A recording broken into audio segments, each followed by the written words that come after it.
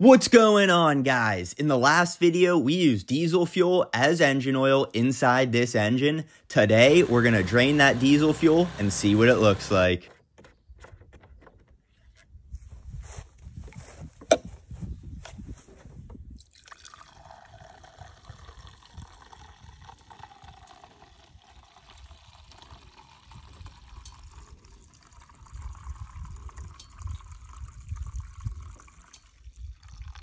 The diesel fuel is removed, and as you can see, it is now a brown color. It went in almost a golden yellow color. This color change is more than likely due to mixing with sludge and whatever old oil was still left inside that engine. Now, the color difference was the only thing crazy that I really saw.